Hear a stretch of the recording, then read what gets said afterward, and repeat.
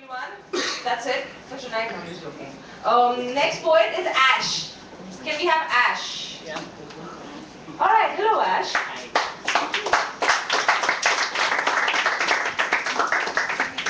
Hello everyone, my name is Ash and the poem I'm going to say is The Perfect Spot. I come here every night after the city has closed its eyes. It seems so quiet that I hear my own heartbeat. I'm alone, but still I got someone from company. He's quiet and cold, doesn't talk, eat or drink. He doesn't have to, because he's asleep. But his sleep is different from yours. You will wake up, but he's gone. This is my job. I bury people when there is no one around, because they are not supposed to be found.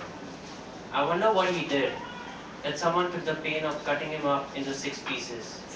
I have his head and the right hand. Just wonder when the hell will I be promoted and be given the responsibility of burying the whole package. I wish people would come and dig up their loved ones' graves. Would love to see their faces when they find skeletons with two heads and 3 hands. For what better place to bury body parts than a graveyard? It just seems like the perfect spot.